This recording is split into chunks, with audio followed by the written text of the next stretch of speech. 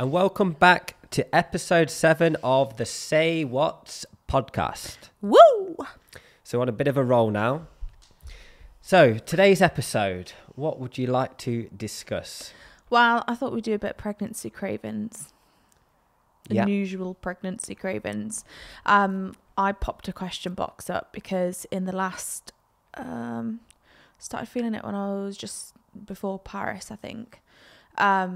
A certain craving of mine, which is very bizarre, but also not, because I've read it on Google and a lot of people have had it. I also had a fair few people message me on my question box to say that they'd had the same craving. Not that I'd posted mine because I've just not been on Instagram. But yeah, I then did a question box on unusual pregnancy cravings. So I thought I could read some of them out because a few people did say I really want to know some people's. Yeah, yours is sort of, I would say, developed over the last couple of weeks. And then we looked into it and it can mean certain other things. I mean, Yes. Do you want to tell them what it is, or do you want to read? So basically, I've always loved the smell of, like, I don't know whether anybody, there's certain like showers and certain like buildings that you can go into or whatever, it's like, especially if they're under construction, and the smell of like damp plasterboard smells so good. I don't know whether anybody's ever smelled that. No, I mean, I've smelt it, but I've never been nice. attracted to it. I've always thought it smells really nice. It kind of almost smells like when, you know, on like almost like a summery day and then there's rainfall and it's got that like rain smell. I love that smell as well. Anyway, the past couple of weeks, which this can mean iron deficiency. So I'm getting my iron checked this week. Lack of minerals and things. Because if you're seeking... Because basically, your baby takes all of your nutrients and stuff. So the mum can be left quite without, even if you are eating quite a lot of high nutrient foods, which I actually am. Aside from all of the shit that I eat a lot of fruit. I'm eating a lot of like eggs, vegetables. It is a varied diet with a little bit of extra on top. A little extra. But yeah, so it can mean an iron deficiency. But basically, the last couple of weeks, I've had this like feeling where I'm like, oh, I just want to I want to smell some plaster really, really bad. Like craving it to the point where I can even feel it now. When I start to think about like plasterboard, plaster, whatever, wet plaster, mixing up my own plaster, my mouth starts to do like a mouth orgasm, not like a like a salivating. And I'm like, oh my God, what can I possibly do to like stop the craving? And it also is then like, I'm thinking, okay, like chalk will do, or like cement, or just something like I want to sit and mix my own plaster. Basically, I want to smell it all. I want to smear it across all the walls. I want to sit and smell it, and I also want to eat it. That's bizarre. And it's known as, I don't know whether it's pica or pica, but the craving non-nutrient value non-foods, like some of them can be like the ends of like cigarette butts, I've read. Which I also wouldn't mind just picking up and having it. I don't smoke, but like just the thought of like just sucking on the end of a cigarette butt. It mentioned like earthy material, earthy minerals. Yeah. Like minerals of the earth, like rock and stuff that don't have anything. I could eat a rock. You can picture what a rock or plaster tastes like, earthy and natural elements. Yeah. So now we're talking about it, even I could fancy a little bit of rock.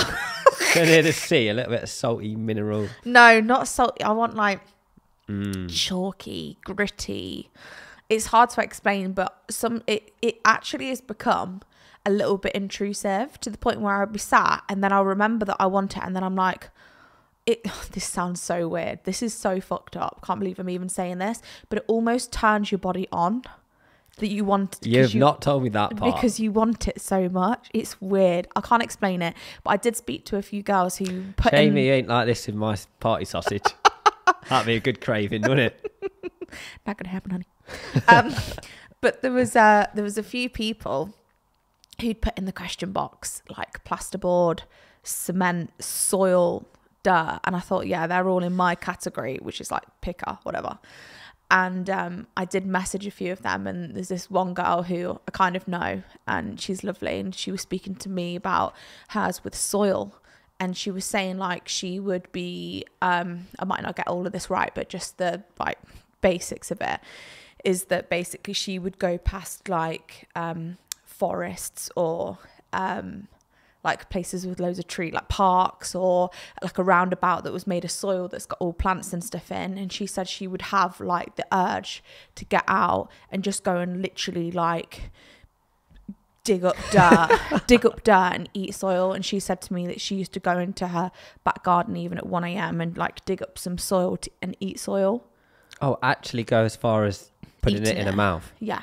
And what? And she couldn't stop it. And there Surely that's not safe. There was another lady. I don't know, actually. There was another lady that who said that she had the plasterboard one.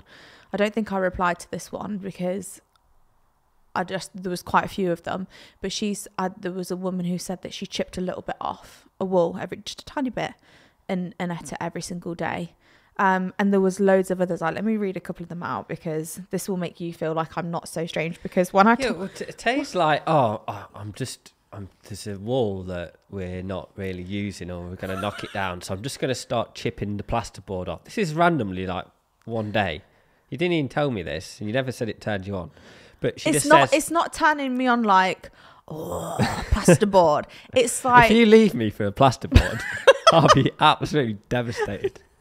No, it's like, it's a feeling of like it takes over your body. It's like a craving. Yeah, like oh my God, a craving. Whatever. But and she's like, I'm just going to start chipping away at this plaster because we're going to remove the wall in the future anyway.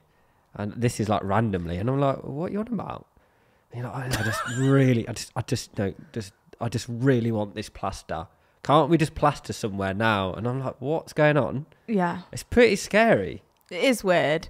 I was also looking online, possessed. I was on Google, like looking on Screwfix and B&Q to see if I could just get my own plaster, just to sit there and be able to smell it. We also had a bit of a nightmare in the house with the electrics, and so we've had to like dig out the wall, and so it's had to be filled with plaster. When I knew a plasterer was coming, I was so excited, thinking when they've left, I'm literally going to go and smell and lick those walls. But by the time I got down here, it completely dried. There was no smell of plaster. I need like wet plaster. That's what I really need. So looking at it wouldn't have done it wouldn't have done me any justice. I also bought some Crayola chalk that was a bit of a low, from Amazon. I didn't know about this either. I just want to smell it and see if I can get that kind of like chalky feeling craving. It's a weird one, but even now I'm salivating at the thought of potentially being able to sit in a room that's like, I want to go and work on a construction site. I want to put high-vis vest on, and I want a job in construction. I do think you need to go and get your minerals checked. I am getting my mineral. You go get your minerals checked. I am. I can't help but think. No, I am. I'm going this week because I've got my my gestational diabetes test tomorrow as well. So I'm going to book that while I'm there. So anyway, these were some of them, obviously anonymously. Crunchy powder, like clay before you mix it, and I wanted to eat sand. So she obviously had pica as well. Yeah, that's funny because these like scents or smells must be deep in your head, and then when it's craving, you're like, oh, because who even thinks of like, when plaster's first mixed on a building site? When we were in London, like, when have you smelt that? When we were in London, we walked under a bit of a construction thing, and the smell, I smelt it, and I think that's what triggered it. And I was like, oh my God, why does that smell? I mean, I thought it smelled good anyway, like plaster, but I could really smell it. It was like really heightened. And I think that's what, that must have been anchored. That's what triggered it. And now I'm like, oh, I just want to eat it. I want to bathe in it. I want to roll in it. I want to roll like a pig in plasterboard. Okay, a few more. Valentine's Day is coming up soon. No, we'll get that prepared for you. No, I just want you to get me, is it skimmer?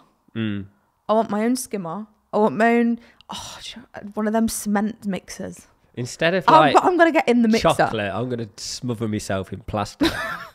I will eat you up. No matter where you put it, I will eat it.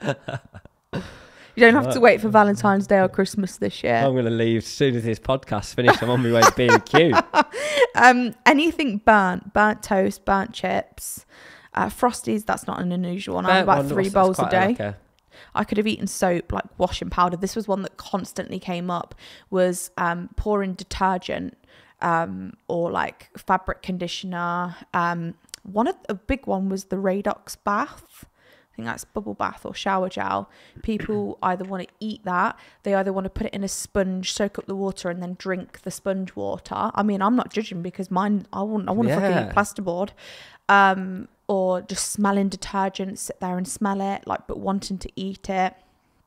What else is that's strange? I mean, Spanish floor cleaner. Oh my god, this was the most common one. I actually seen this on Molly's YouTube.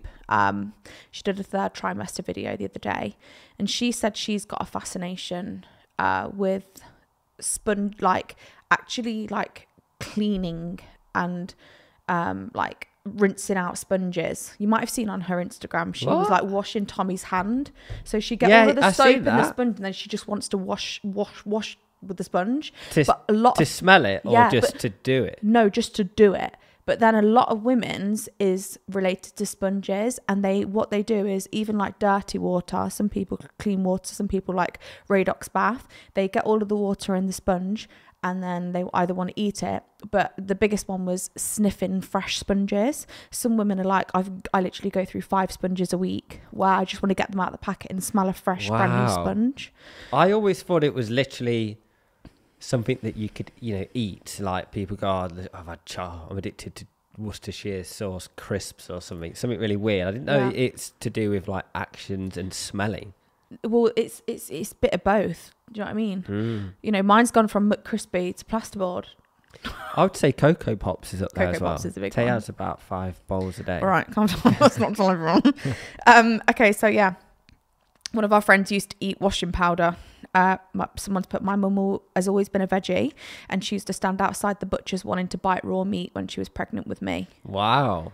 And she's put I've never liked meat even as a child. My boss craved chewing on bath sponges, clean new ones, and she'd keep them in her bag. Smelling permanent marker pens. Someone's put I craved chalk. Someone's put looking to picker could be a sign of deficiency.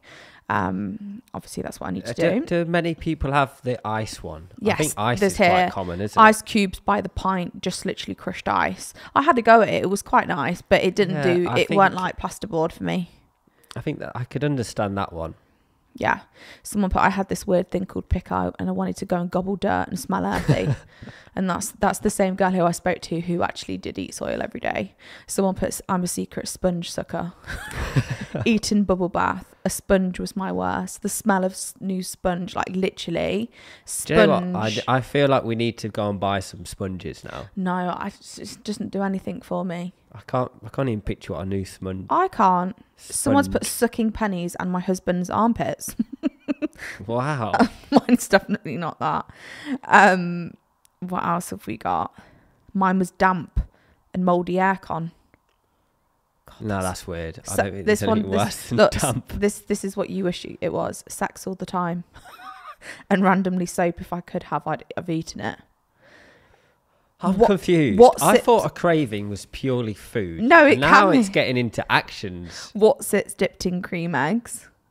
Toilet paper. She's eating toilet paper. Oh my God, dog food. Yeah. Bleach and whiteboard pens. I used to pour disinfectant into a cup and sit there smelling it. Not me, but my mum used to crave sucking on a flannel in the bath when I was pregnant. My friend ate sponges. Steam coming up from the mop bucket. I wanted to eat new car tyres. I couldn't get enough of the smell. Mine was smelling a bonfire or a fag. Yeah, there's so many crazy ones. Blue Dettol spray, hand gel, toothpaste. I eat it by the tube. Literally, so many crazy ones.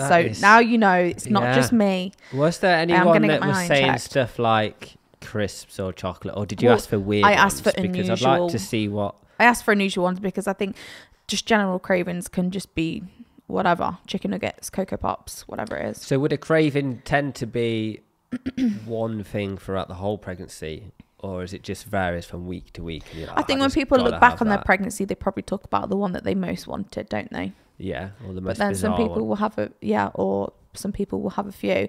I think I've gone through a couple of different phases. Like a McCrispy, I wouldn't drive to go and get that now, where I went through a phase where I'd think about it every single day. And I don't think I've had one in a couple of months. No. I think the toffee nut cream cold brew was definitely one. That was a classic. That was I think everyone created a craving over that. Yeah, 100%. I think it was a real good. I didn't like it at start, but then I wanted to be included, so I started to like it. It was nice. It was good. Really good. And I would still continue to have that one. Not all the time, but I would still continue to have that. Yeah, I remember at the time it was make or break. It was life or death. Wake up and you're like, we have to go drive half an hour to get it. Yeah, I was angry until I had it. Yeah, and if it was crap, it would ruin your day. Yeah. I don't know whether that's just you in general or That's you probably because you're pregnant. Spoiled bitch. I'm not sure on that one. And now I'd say cereal's been a serious contender throughout the whole pregnancy, I'd say. I think Cocoa Pops is your go-to. Cocoa Pops is definitely my go-to, but I did have 3 bowls of Crave yesterday. It just depends, really. I had Cheerios this morning, but Cocoa Pops has definitely been a big one, I'd say, the last 3 weeks, hasn't it? Definitely. Like, rather than, Jack can be eating like a full-blown meal, and I'm like, I just want to have some Cocoa Pops. It's quite an easy one to make you as well. Yeah, you like that one, don't you? It's a bit easier than driving an hour to Starbucks. This is one of the up and down the motorway better ones. Yeah. Yeah. But yeah, that's pregnancy cravings. I mean, I know that some of you are going to be very alarmed, thinking like of all the things. Like some of my friends who I've messaged, they're like, I've just never heard of anything like this in my life. I'm like, I can't help it. Literally, just can't help it. That is interesting. So yeah. Is there any sort of whilst we're on the category of the pregnancy cravings, is there any baby updates? There's a lot of people that have followed us from the IVF journey on the YouTube. Where are we at now? So we're 28 right before the 28 end. weeks tomorrow. So we actually officially start the 3rd trimester tomorrow, which for me, it actually blows my mind because we were 3 days when we found out. It still feels like it could have been 4 weeks ago for me, that. For me, it's like fast and it's slow. Because we found out so early, I thought the first 12 weeks, is it traditionally 12 weeks is when you would tell the general traditionally friends and family? I felt like that, like by the time we got to 12 weeks, I was like, it feels like a lifetime before we've even got to where people would traditionally say or know. Know what you're saying. But then also the fact that you're in the 3rd trimester on Monday, it also feels like it's gone quick. Like, I think it's 85 days to go today. And I remember when I was doing that kind of countdown from Christmas, 80 something days, and it went like that. So for me, and the thing is after Christmas, I always think my birthday comes around really quickly, and that's March the 18th, and she's due on April the 3rd. So for me, I'm like, it literally is going in a blink. I think from 20 weeks has gone the fastest. I can't believe, like, when we first looked at the screen, and remember the first heartbeat in Spain? Yeah. And she was just a blob. Just a blob. She was like, she was a speck on the earth. Yeah, obviously he'd zoomed her in, but he was like, that's like your baby. 2 millimeters. Yeah. With a heart. So yeah. Obviously the heart's within the 2 millimeters of the whole body. And the first scan that we had like here. Like an insect size. Yeah. The first scan that we had here, she was 7 or 6 or 7, and she just looked like a slug. Just a little. It still blows my mind the way a baby can be created. Yeah. And so fast. Yeah. Really.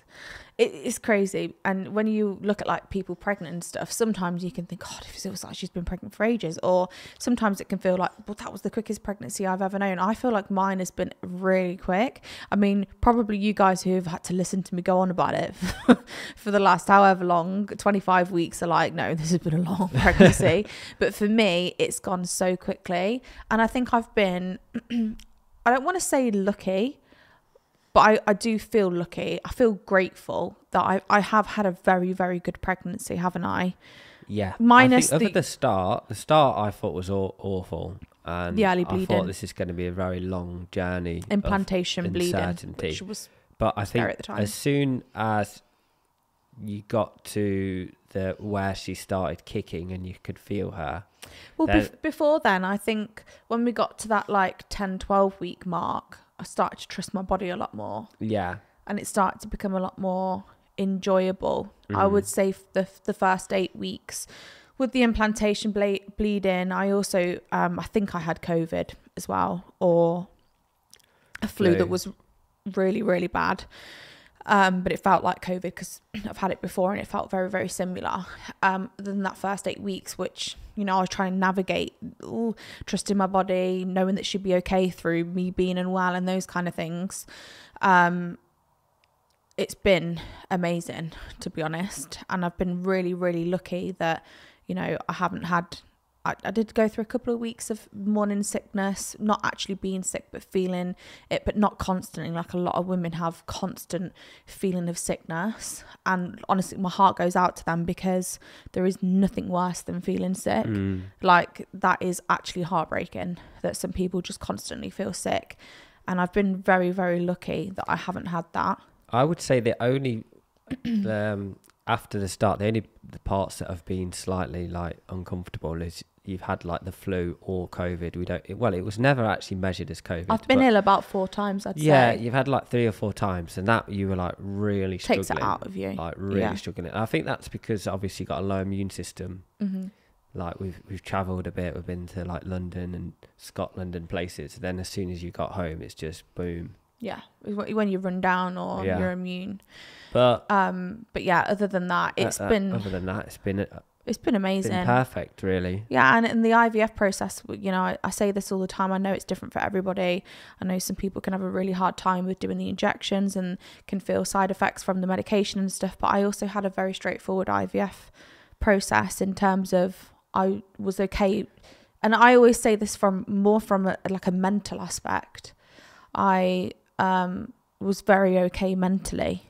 Yeah. Through that. And I have been very okay mentally through my pregnancy. Yeah, which sorry. Which was a bit of a worry because I have had, you know, really poor mental health before. It was a bit of a worry, like, oh my God, with all of these hormones and everything. And I know I'm like, when I'm just ovulating or when I'm during my period, like what I have been like, I was a bit worried about all of the hormones and the changes in my body, like what am I going to feel like? But it's like, it's been really, you just really sort positive. of took it in your stride. I think now when it's so funny, like when you don't have the knowledge or you've not experienced it before, how like the uncertain really like scares you, and it's all uncertain. Because I remember before we'd even started the IVF, obviously we'd been trying because for so long, and we were trying as long as possible naturally because the thought of like the IVF and that was quite uncertain and quite scary and daunting. And that's why we then ended up advised to do the IUI. But remember when we spoke to that new doctor about the IVF, it just completely put us off. And we were like, oh, I can't believe it, like this, we're gonna have to do this for 6 months and do this, and it just... You got to speak to the right person that connects with you. Yeah, and then when we spoke to the new Dr. Benito, he put it in a case. It was very this is good news, and that sort of set it. That set the tone. It set the tone, and then when we started going to him, and he was just funny and lighthearted, and wasn't expecting any like negative things. It made us feel like every time we're now associated, like going to see him and updates is really good, exciting, great. And now I know I would, if anyone's in a situation where they can't, have been trying, the only regret I would say is I wish we did IVF sooner, years ago. And before I wouldn't have even done IUI, but that's obviously only our experience. Yeah. I also think it's really, really important as well, because there's a lot of people in the GG now who are thinking of IVF, plans for IVF, going through IVF. You know, many who have done it as well, who this might not apply to, or it might apply to again in the future if they do IVF, you know, another time.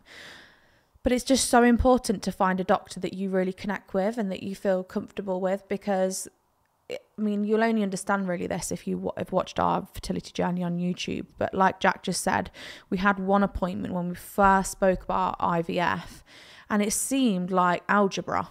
Like the whole procedure seemed like algebra, and that there was so many steps that we had to even get to before we even started, and it all seemed very negative. And she made points about my weight and said that I basically have got to lose weight and get my BMI down to a certain number before I even begin, which I found very triggering, very overwhelming. We speak about all of this on YouTube, so if you are going through it, I do really recommend that you follow our fertility journey on YouTube, because it was very detailed, especially on your behalf. You feel like you gave every detail that you could have.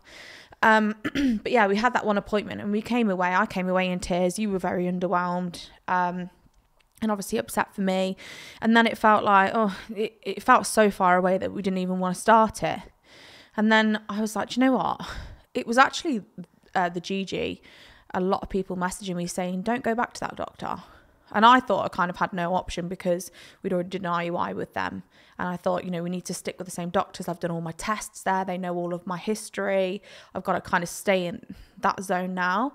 So many people said, no, don't stay where you're unhappy, and don't stay with a doctor that, you're not vibing with. Go and see somebody else, get a second opinion. And I'm so glad that I had messages of encouragement like that, because then when we went to see Dr. Benito, I don't think my weight was even mentioned, or if it was very like just not really anything. And it was like, let's get it started. Yeah, it was made so simple. And sorry to interrupt, okay, but he had also said IUI is not going to work for you, when the other hospital had said, right, we're going to do another 2 rounds of IUI. Yeah. So he said, based on the stats that he had, I don't know what was different. I think possibly he looked deeper into the sperm. It was also the length of time that we'd been trying. He said, if you've been trying for 6 years, you shouldn't be doing IUI. Yeah, and I think it also looked deep in, and he said, even though there's movement and there's this and there's quantity of the sperm, like they wouldn't move in the right way to actually get pregnant from IUI. So he said, even though on the surface it says they're moving, so you'd go, oh, great score, they're not moving in the right direction.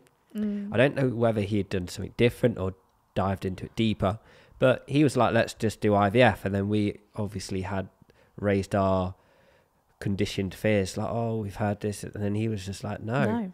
And the only thing I would say is we paid to go private. So let's say you're not in that situation and you go to the NHS. Do you think that you could have a doctor that's probably at your local hospital and say, hey, I don't like that doctor, I want someone else? I don't know whether that's a choice. No, I don't know. Maybe we're very privileged in that situation, where we could make that decision. If you're going through the NHS and doing it through the UK, maybe that's totally different. So we might be a bit ignorant to that. Yeah, I don't know whether you can say, right, let's say we're based in Leicestershire, I'm going to go and try the Coventry one. That's still, I don't know. But it was literally like chalk and cheese from one doctor to the other. She was extreme. The one that we ended up not going with, she was extremely knowledgeable. She was great in terms of knowledge, but when you're creating like a baby, you're deeply emotional. There wasn't really that sort of empathy from her side to really connect with us. There was no personnel. And also, if it seems like it's very daunting and there's all of this that you've got to do even before, and you come away and you feel daunting about it, that's how it all starts. And it's like, then you go into it thinking, God, this is a lot. Whereas because of how Dr. Benito put it to us, we thought, this seems really straightforward. And then the whole thing was really straightforward. It was a really, really, and I know that this is not the same for everybody, and everybody hasn't been lucky enough to maybe have the doctor that makes it that way for them. But just speaking our truth and from our perspective, a lot of people have a really like crazy, and I did, perception of what IVF is going to be like on you, on your body, and, you know, because a lot of women have experienced that. But we had a really, really positive experience with IVF, and anybody who ever messages me about IVF or wants to talk about IVF, I always say to them, look, we had a really, really good experience with it. It was extremely positive. It was straightforward. We went into it with a really positive mindset of like, this is just going to be what it's going to be. And we just went along with it. I know everyone's different in this way as well. I didn't try and understand every single part of the process. I just thought, I'm just going to go along with it. I didn't try and get my head around every tiny little bit. Obviously the basics you need to know. Yeah. But I just thought, let's just go along with it. And I think that really, really helped. Yeah, I would say like the alternative is if you've been trying for years, you're basically just wasting time. Like we wasted years and years. And then if you think about all the pregnancy tests, the extra couple of years, and you've had another 30 pregnancy tests, you've got excited and then not had the results, you think you're putting yourself through all of that when you can just have an expert look and say, they might even like do all the tests on you and say, hey, do you know what, you're actually both all right, keep going, and then at least you know. So I think it's just going and getting help as early as you possibly can. Yeah, and I also know that there's long waiting lists for the NHS, so in that way you don't waste any more time on top of that. Do you know what I mean? Like, go and get your name down on the list, or speak to your doctor about how you can at least start the process. Because if there is like a 2-year waiting list, depending on where you live, because they call it the postcode lottery with IVF, because I never knew that. Yeah, because some places in the UK you get free IVF on the NHS and some you don't, I think. Okay. But I know that there is waiting lists depending on where you're based. So what you don't want to do is just keep putting it off, which is something that we did before we moved to Spain, before we had IUI, before we saw anybody. Yeah. I just kept putting it off. It through like silly things like, oh, I don't want to get my vagina wrong. Oh, I don't want to have those checks. Oh, it's going to be so uncomfortable. Oh, it's going to be really awkward. Like, I don't know whether anybody else is like that. But those kind of things can put me off going and seeing like, somebody. It will probably work this month, so let's just have another go. Yeah. And then you just keep thinking. I think, if it's something you really want, just start the process, even if it means you've got to wait 2 years, you know, for NHS. Like, get your name down, like, start to research, or... And also go, if, obviously, you'd be in a relationship, but... get the guy to get checked out as well, because I always thought if you can't get pregnant, it'd probably be the woman. Can I just say, there's a lot of women who won't be in a relationship doing IVF as well with donor sperm. Okay. Yeah. You know, women who aren't in a relationship, who feel like the time's ticking and they want to have a baby, and they're doing donor sperms. I've spoke to a few of women from the GG who are doing that. That's a good point. But yeah, But if you are in a relationship and you're thinking it's yourself, it could be the guy. Yeah. So get the guy to get checked out. Definitely. As early as possible. Definitely, because I always thought it was me. Yeah, I always did. Always thought it was me. I thought, I just think that's from like natural... Women, you just think, oh, it's me. Yeah. But then when we look deeper into it, our doctor actually said, and you'll hear this said on our fertility videos on YouTube, I would never get pregnant with Jack's sperm as it was, naturally. He said it had improved from where it was. Like he said, the quantity was now there, the movement was there, but he just said the way that it's moving, it's just not going to go. Yeah. And he said you will not get pregnant naturally like that with Jack's sperm. So for all those years and heartbreak, and I mean, it's all part of the journey, heartbreak with, you know, no pregnancy and, you know, ovulation tests and pregnancy tests and all of those kind of things. It's like, well, it wasn't gonna, you know, maybe by some miracle someday, but it wasn't really going to happen for us naturally without IVF. So it's always better to go and get those checks and have it be told as well. 100%. There was something else I wanted to say on IVF and I can't think what it was. I can't for the life of me remember. No? Well, I've had a very special question from someone in my DMs. And they said something along the lines of, how does this related to IVF? Oh, no. It's on to the... on to next now. Oh yeah, sorry. If you got any more points? No. I'm just wondering what you're gonna say. No, it was basically a woman. She's in a relationship, Right. and she said, "How does Taylor eat all of that food?" I can't remember when it was. A couple of weeks ago. How does she eat all of that food and not fart or worry about farting all day? And I obviously replied back and said, She don't worry. She doesn't worry. There's not a worry in her bone. She'll just fart anywhere, anytime. Yeah. And then she sent back saying, "Oh my God, I would love to get to that point." And I said, "Well, how long have you been in a relationship?" And I think she said 2 or 3 years. And she said, how do you get to that point? What are the steps in a relationship? We've been coming up to maybe 9 or 10 years now. And we have been through all of these steps. Now, if you're in a relationship 6 months, a year, 2 years, there's certain guys, blokes, that are like men's men blokes. And they'll probably, shit with the door open, fart on their first date. And they don't care. And I love that. And I wish I could be more like that. But I would say even in a new relationship, maybe they'll sort of tame it back. But then I would say the big one is the woman side of things. I don't know why, but... Everyone sees the women as a lady. And if they fart or they poo, the men are like, "Oh my God, that's putting me off." It's society. A woman's got to be like this. So man's got to be like this. How would you say, like, we're in our early relationship, how was that? You describe how we were specifically. Well, I'll describe from my point of view. From your point of view, and I'll just go with mine. Okay. Yeah. So... this is like, it's such a girl thing. Like, this is just something that's always spoken about in friendship groups and stuff, is that you would just, all the girls I know, when you're first meeting somebody or you're dating or, they're sleeping around or whatever, or you even living with them and it's the first like few years, you're like, there's just no way. Like, if you farted in front, Jesus Christ, the stomach ache I've been through that he's not even worth, right? The stomach ache I've been through from holding in farts is hell on earth. Your stomach becomes like a vacuum, and it's like you're just literally waiting for them to go so you can go.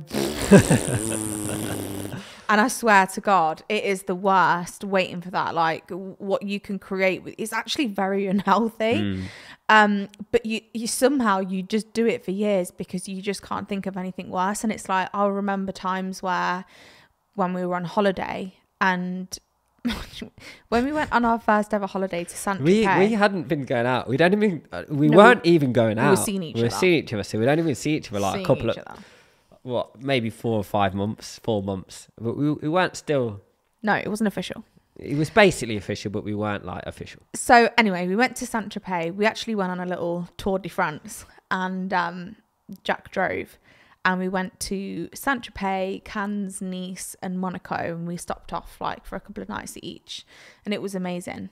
However, when we first got to, I think it was called the Cube. Saint-Tropez. Yeah, if you ever stayed in the Cube. We went all out. It was quite an expensive hotel. Yeah, it was. But it was amazing. Anyway, we got to the hotel.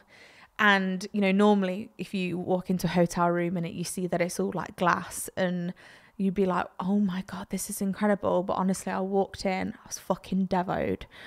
The toilet had a glass door on it so you can see through to someone having a shit. The shower. So did the shower, which is my worst nightmare, like body conscious. It was basically just part of the bed, wasn't it? The back of the bed was the glass of the shower, and then with the toilet with a glass door. Yeah. Do you know what? Even I was like, oh, fuck. Yeah. Where am I going to do my morning dump? There was nowhere you'd have to go spin around and not look whilst I'm going to the toilet. Like, there was nowhere. You couldn't run, you couldn't hide. I didn't mind the shower part, just mainly the toilet. No, we'd never seen each other in the shower. We were at that stage where the door was shut. You go in, you have your shower, you come out. Might see you in a towel, you might see me in a towel, but you're not going to stand there naked in front of each other or see each other naked in the shower, and it's like normal. So I was thinking, oh my God, like, I'm on holiday, I'm going to be stuck here. How am I going to like go to the toilet and stuff? And I remember I'd hardly ate the whole trip because I was so terrified of needing to poo or needing to fart. Like, I remember we had like a chicken Caesar salad a day and some ham at night. It was really, really bizarre, but this is how much it scared me. And I remember we went to one place and it was like on the port, You won't remember it. But we had a chicken Caesar salad. I think that's actually the thing that we could only afford on that trip because it was so expensive. So anyway, yeah, we were there and I was like, I'm just going to go to the toilet. And I thought, this is my chance to have a poo because I'm absolutely desperate. And I was in there much longer. I was like doing literally the shitting Olympics in there, trying to get this poo out as quick as possible, just in fear that he might be thinking that I'm having a poo. Like, this is the stage that you're in. Thing, isn't it? Yeah, you're like why I don't want them to. If a minute longer than 3.5 minutes, he's going to start thinking I'm having a poo. I can't be doing it. Like, yeah, but sorry, I'll let you keep going. But even like, you can't even, why don't we just even say at the time? I mean, it was like 10 years ago, we were younger. But why don't you say, oh, that's, a little bit uncomfortable when I need to go for a poo. Like, those simple words. Then you're like, oh, do you, like, maybe. Say that now. Maybe you go by the pool, I'm just going to go and have a poo. Like, they're just simple words, isn't it? But it just doesn't happen. No. You're like, oh, I'm going to try and I wanted you to think about. that I was some like really sexy. Yeah, but even sassy, I didn't want to like gorgeous. smell the room out. I remember like you going to the pool or something, and I'm just nipping back to get me flip flops, and I'd be like, and like it's the same thing. I'm like, don't take longer than 3 minutes. Get it out. Yeah. I don't know why. I know, and I remember being in there, Carry and it went on longer than I expected, and then I got back, and I was thinking, I'm all flustered now. I'm overwhelmed. I'm eating my food, but I'm just thinking, like, is he thinking I've had a poo? Is he thinking I've had a poo? Like, it's just bizarre how you think. And it is funny. You must have done all of your toilet trips and stuff. Yeah, like I said, when I was like out the room, and we must have just navigated it because obviously I think I went for one poo, and I will never forget this. This is like hands on my heart. We travelled back to my mum and dad's house because that's where we were both basically living after this trip. And at the time I was in a really I was in a completely different place with like body and weight and stuff. I was really conscious to be skinny and have a flat stomach and, not eating what I should be and stuff per day and overtraining and whatnot. And I'd hardly eaten the whole trip anyway. Like, I don't want that to be triggering for people. I'm just saying this is like past time, it's not me now. And when I got home, it was like, it wasn't Euston Gate, but it was Euston Gate in a way because, oh my God, my stomach was just in bits. Like, I was then thinking, oh my God, I need to go upstairs and have a really, really big poo. Because when you're home and you're like, bowels open, they're like, oh, I'm home. I need to shit. So I'd be like, I was upstairs, like having a poo. Like I was saying, I'm going to have a quick shower, put the shower on, was having a poo. That's the ultimate trick, isn't it? Yeah, that's a good one. If the hotel had its own thing, you just say, oh, I'm in the shower, and then you can have a poo. But in ours, you'd have been like, no, you're not in the toilet. Can see you. But yeah, I was having like a really, really big poo. I felt so much relief after that poo. I'll never forget. And then even when we moved in together and we were living in our first house, some of you might remember our first house it took Instagram. Us years to get comfortable with that. Well, I think we were late bloomers. I'm going to tell you in a minute exactly. But when we were in Shamford, that's where we used to live in our first house. I used to literally wait even to drink my coffee because, I mean, if you know, like coffee, it just lights the poo fuse. I used to wait and have my coffee after Jack had gone to work and used to leave the house at about 8. Yeah, probably. About 8 every day. Why am I farting right now? I feel like I've just farted 3 times. Did you hear that? No, I did. Really I thought you moved your chair. No, obviously, I've just farted 3 times. Just speaking about it. Stinks. Anyway, sorry about that. That don't smell that great. Anyway, okay. So I'd wait till Jack was gone about 8, and I'd literally run out the bedroom, look out the window, make sure he has actually gone, and then sit on the toilet. And even in fear that he might be coming back because he's like forgot something, I'd be really quickly, and I'd have the shower on as well, even though he's not in the house. Oh my God! To have a poo. Because we were living together and I still couldn't let him know that I was having a poo. And you wouldn't even say at this point, I'm going upstairs to have a poo. No, which is weird. It's so You'd just strange be like, now. It would just be like, shower time. Yeah. Do you know what I mean? And we'd been, together a few years, buying a house. Second house, same thing. It wasn't. We used to say at this point, this was a different stage. The second house, we would say. I'd love to know when was the point where it's now like. I'm going to tell you. I know. Not when you farted. Like when you're going for a poo. Like I'm going. Then everyone's like, all right, dude, I'll keep over here so I don't. Yeah. Smell your fumes and make you feel a bit. Well, second house, must have been together a few years now, 3, 4, something like that. That was the phase where we'd go, oh, I'm just going up to the toilet. That was it. Yeah. I'm just going to go to the toilet, and you just knew someone was going for a poo. Anyway, yeah, second was, going to the toilet, and that was that. And then there was this one time, I think was it Christmas Eve? Yes, it was. You were drunk, I was drunk, and I was lying in bed. This is at my mum and dad's house because we'd been there for Christmas Eve or to wake up Christmas Day. And I said to Jack, I was really drunk, and I was like, I really need a glass of water. Please, can you go and get me one? He was like, no, go and get yourself one. I'm both really drunk. I'm like, please. And he's like, no, can you go down? I'm like, if you don't do it, then I'm going to fart. And he was like, you wouldn't. And I was like, I will. And he's like, no, you would not. And I was like, right, I'm going to do it then. He went, go on then. And I went, and that was the parting gift. I feel like you've just got to get drunk and do it then. And then like make a joke of it. Even use that same. If you need to use that same script, do it. And from that point, I was literally like, changed, I was walking and burr. And then it became amusing. And you don't. But hang on, can I just say at this point, Jack did not let his go. It's actually been, I'd say, a year and a half, maybe even 2 years on top of it. It wasn't. I remember, and I even remember having this conversation with my friend. Yeah, I hadn't got to that point. No. And also after that, you got to the point. Hang on. It was only just before we went to Spain that you let out your first fart. And I said, just do it, for fuck's sake. Yeah, I was like, what's holding me back? I'd built up this barrier. What's that all about? And I was gagging for it, like really just wanted him. I wasn't bothered about hearing him fart. I know what a fart sounds like, but I just wanted him to be able to do that because there is just nothing. There's nothing better than just sitting there in your bed, comfortable level, and you can just go. Rawr. And then the step after that is like pooing. Yeah. Like I sometimes go in the shower and you just walk in and go, I'm just having a dump. I'm not at that level. I'm still not at that level.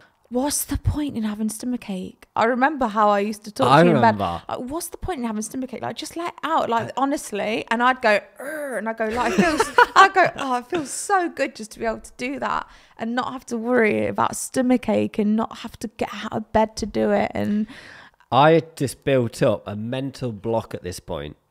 Which I totally get because 4.5 years it took me to get to my true self. It's the worst feeling on earth, honestly. And you know what? My family are a real family of farters, other than my mum. Your mum has never farted. Never. Ever. But me, Dad, Sasha and India, sorry sisters, we are farters. So for 4.5 years, that's love. That is love. And so for the answer to the question...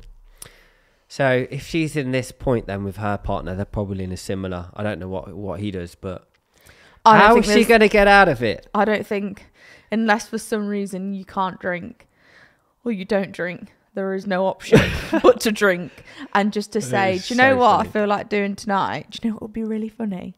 If we both just fart and then we can just get past it and get over it. Or do some like truth or dare and like do a dare them to Trump. If she's at 3 years, she's getting to that point now. Like, I reckon you're better off getting it out early. You are. If you're in a relationship, the longer it goes, and you've been in it for a month or two, just get it out. I mean, I bet some relationships don't even care and they just do it. But if you are stuck, I also have some friends who just still, very long-term relationships, they would never poo in front of their partner and they would never fart. I mean, I don't have many of them. Yeah, but what, like, you've got to the point now where, like, if we've got, like, I don't know, friends over or family, you just walk along, fart and go, ooh. Like, I'm not at that level. I wouldn't do it in front of your mum and dad. Wouldn't you? No. But there's certain people, like certain friends' boyfriends, or like, you know, obviously like Finn, India's boyfriend. Yeah, which I wouldn't do that in front of India. Like, whereas I feel like India would do it in front of you. Oh, yes. Yeah, I remember like a few years ago, she was slightly embarrassed and now she's over that as well. Yeah. I actually quite like it because then it makes you feel like they can entrust in you. Do you know what I mean? Like now India is comfortable enough around me. And then that's quite nice. Yeah. So, you know, if you do see me, just fart in front of me and then we know we're connected. I just think it takes, I mean, yeah, girls build up the spool because a lot of men will already be farting. But if neither of you are doing it, you just need to be the person that opens it all up. Because I was that person. And now we live in great peace, don't we, babe? we're in bed and we're like...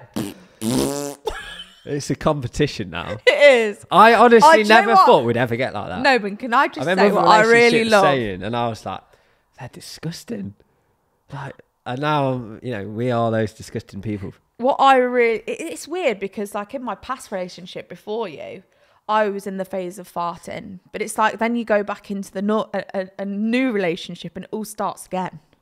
Yeah, because I do feel like when you're first like dating and stuff, you don't want to show... You have to fake yourself. Even though they're natural, you don't want to show off the bad 50% side. that's all like, you know, the bad. You just try and pitch the good, don't you? Yeah.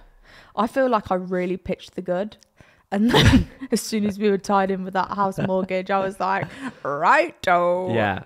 But now it's great because, you know, I'll do a big... What I find really satisfying now is that Jack can do a big fart and automatically I've got one come in and it would be like... Do you know what? It actually makes me think the thought of having to I personally will never leave you just for the pure thing that I can't do another 4.5 years no farts. They're getting back to that stage. Surely we would be different now because we're like, you know, 10 years older than when we were. Like, I think when you're younger, you think it'd probably be the same. If you were dating somebody else right now, there is no way. I know you so well. You would not be farting, and you would not be saying that you need to shit. No way. No fucking way. You wouldn't. Yeah. Well, glad we're over that phase. I'm so glad. Like I feel relief now, mainly because I've just farted like 5 times. There is loads of different levels and phases through a relationship. I'm sure there's other people that can tell us even longer, like 15, 20 years. But let us know in the comments. Let us know in the comments if you fart in front of your partner and how long it took you to actually be able to fart in front of your partner, or if you don't fart in front of your partner. I believe the longer a relationship goes, it just gets better and better. I think so. I think you become more comfortable. Yeah, I think being at ultimate peace with someone. Like now, I would say you're like, you know me more than me. Yeah. Yeah, that's great. Anyway, we've got to wrap this up because we're running out of... And I feel like we've just spoken about farts for about 40 minutes, but... Yeah. So thank you so much. Again, if you would love to comment, leave a review. That would really, really help us. It will help us widen to other people to see the podcast as well, other than the GG members. DM, let us know how it goes. Yeah, let us know if you're in this situation. Oh, yeah. And I would love to have someone on, like, who... maybe like voice noters, like that they're gonna do it, and then we're like, go on.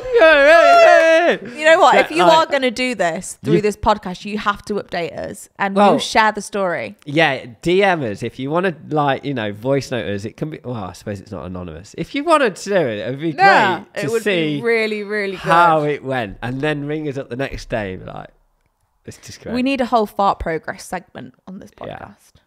And I think that what's better is the longer someone's in it. Like I think this girl was in it 3 years. You know, she's where we were. She's deep in the trenches. Yeah. She's screwed. She's got her work cut out. Yeah. I wonder if there's anyone like 5 or 6 years.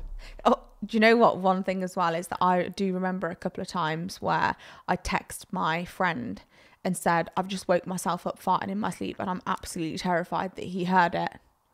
Like, there's all those little moments. I think there was one time when I did and I pretended to be asleep. That was just rung a bell. Yeah, I've done that to you as well. I don't know whether make it up. No, but I've done that to you as well when you've trumped in your sleep and I've pretended not to hear it. Maybe it was me. Yeah, maybe it was me. There's all these little things that you forget about. What a world we live in. Anyway, right, we're going. Appreciate you all. Love you all. Bye. Bye.